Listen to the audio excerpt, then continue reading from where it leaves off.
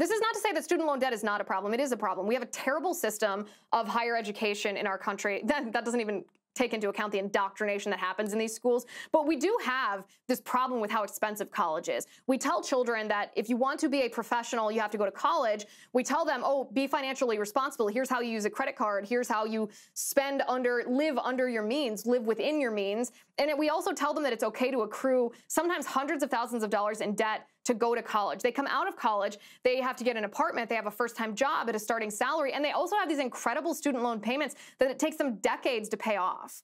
This is not setting up our young people for success. This is a problem, and we should figure out how to solve this problem because it's not the only way. It's not even kind of close to a good way for colleges to operate and for people to have to pay for college when college is this expensive.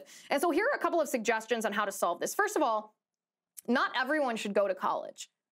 College and university is not what it used to be, where if you go to a liberal arts school, you come out with a very cerebral academic understanding of philosophy and the arts and world history and literature. That's not what it is.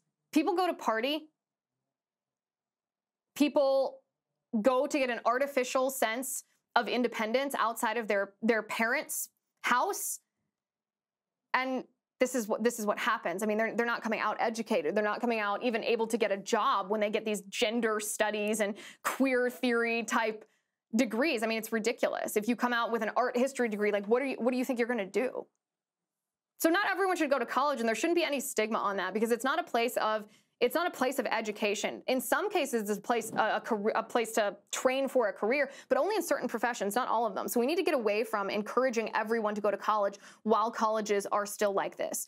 The other thing that we need to do is we need to end the federal subsidies for student loan debt. There was a study done by the Federal Reserve that found that each dollar of federally subsidized student loans that colleges accept or receive increases tuition by 60 cents.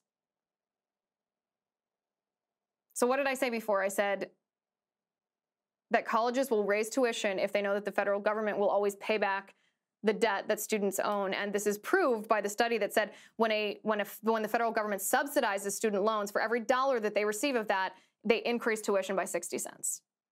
We have to end federal subsidies for student loans.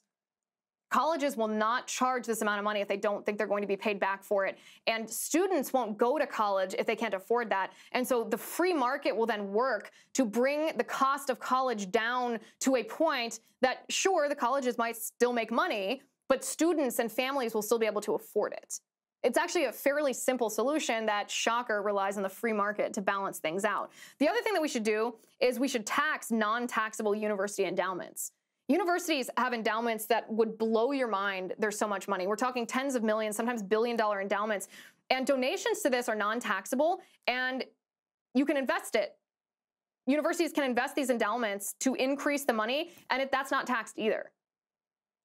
When they're operating, especially when they're operating as radical leftist indoctrination centers, they certainly should, their non-taxable university endowments should be taxed. If we do these things, then we will be much closer to solving the student loan debt crisis, and we wouldn't be making it worse, which is what Biden is going to be doing if he pretends to hand people free things, but really increases inflation, all as part of the transition, you know, increases inflation and gives money from taxpayers who didn't go to college to irresponsible rich people who did go to college and don't want to pay for it.